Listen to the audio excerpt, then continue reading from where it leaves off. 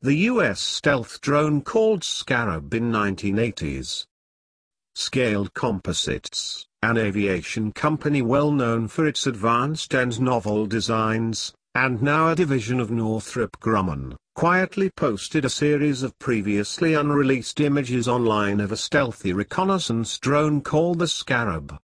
Decades earlier, Scaled had built an initial batch of the unmanned aircraft on behalf of what was then Teledyne Ryan Aeronautical, who, in turn, sold them to just one customer, Egypt in 1980.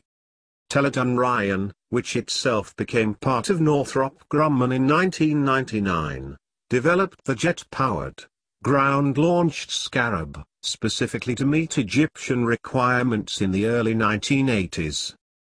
Scarab could have been attractive to the Egyptians as it would have provided an advanced aerial reconnaissance tool that would have been highly survivable against most, if not all of the air defense threats in the broader Middle East region at the time.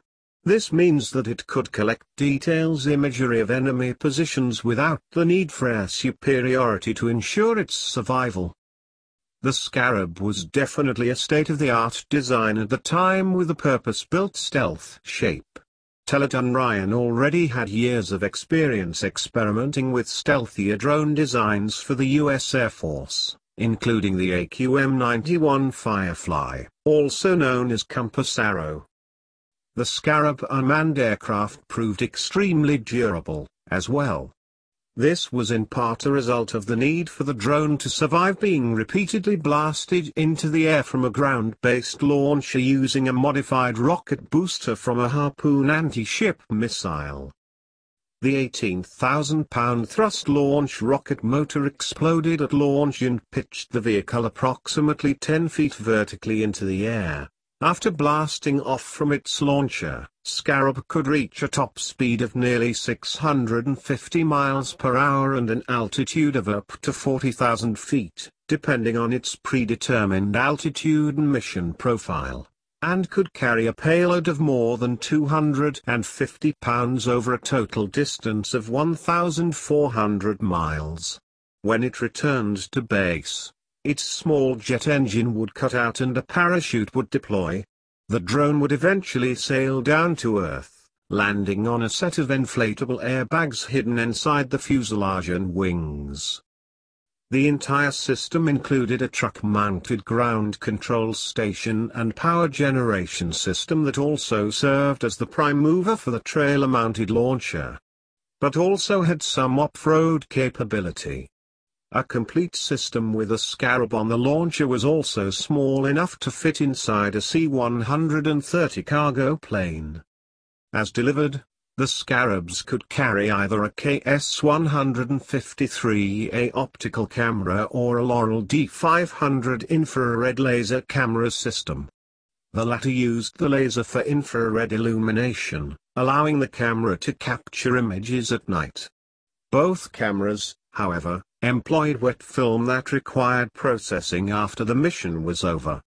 The drone could not transmit any imagery back to base during flight. Scaled Composites built a total of 29 Scarabs for Teledyne Ryan, which shipped them to Egypt and trained members of the Egyptian Air Force how to fly them. Teledyne Ryan built another 30 Scarabs independently as a second run and delivered those to Egypt as well. It was the first time Teledyne Ryan had exported an unmanned aircraft of any kind, which the US military had not adopted. Of the 59 Scarab drones the Egyptians received, they reportedly never even uncrated 50 of them, according to Scaled.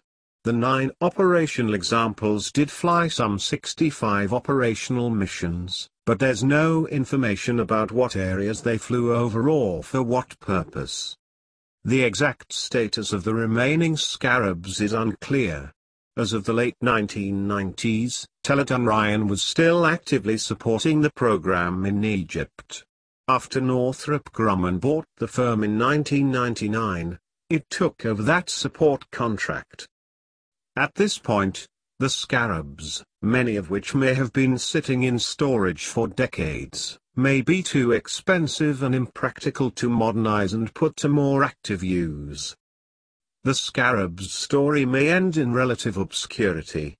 Of course, there's always the chance that someone might uncover one of them in the future and hopefully send it to a museum. Thank you for watching. Please like, share, comment, and subscribe.